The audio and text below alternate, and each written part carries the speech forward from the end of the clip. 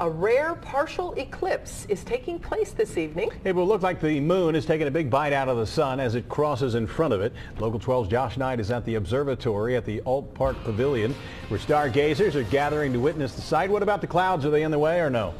They are in the way right now, but it's one thick cloud that seems to be doing most of the blocking, so hopefully as the sun goes a little bit lower, we'll get a better view. But I just want to point out, check out all the people here. We have a great turnout for the event here up at the pavilion.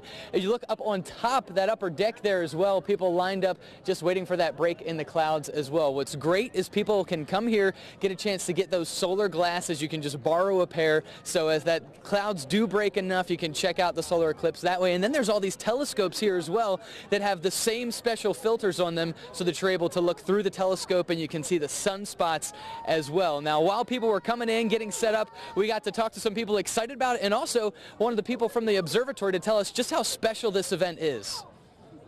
Yeah, it's really nice equipment, so it's exciting that they're sharing this with everybody. I like that. Not only are they rare events, you being in position to see them, it makes it doubly rare. I can't hear a sound. A little bit of trouble there, but I just want to show you what we're dealing with right now, especially that dark blue cloud up there. That's the one trying to block things a little bit for us. But this is a live shot here from a different observatory, so you can see the moon hasn't crossed in front just yet.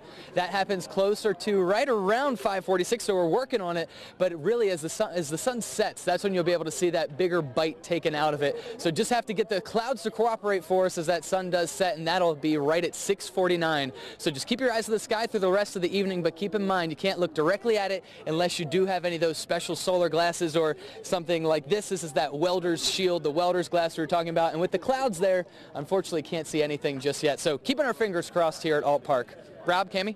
All right. Well, thanks very much. But we do have a picture of it from where we can see it, right? Yes, and that's what you just saw. This is Griffith Observatory from LA. So this is in California where it's 2:47. And so this is live? Yes, this is live. So we are able to see the eclipse much better on the West Coast than the East Coast. No kidding. And we're able to see it just a little bit, but it doesn't start until 5:46. So it's just barely starting. So even if Josh were to see it through the clouds, you would only see like a little dip out of it. Barely. Yes, here.